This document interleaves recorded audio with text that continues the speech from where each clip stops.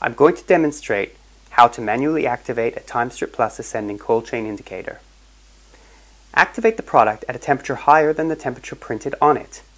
If not, the liquid in the button will be in its solid state and you will be unable to squeeze the button. For our cold chain products, room temperature is enough.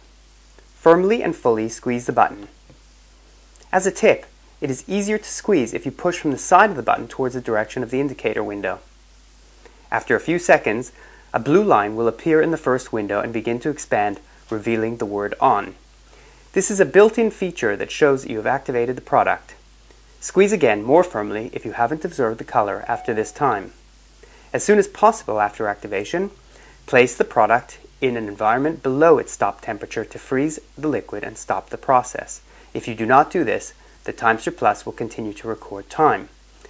If the application requires it, peel the liner off the back to expose the adhesive and apply to surface.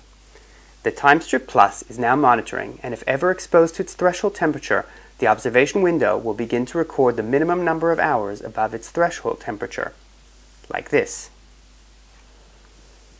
If returned to environment below its stop temperature, the process will stop again, providing information about cumulative elevated temperature exposures.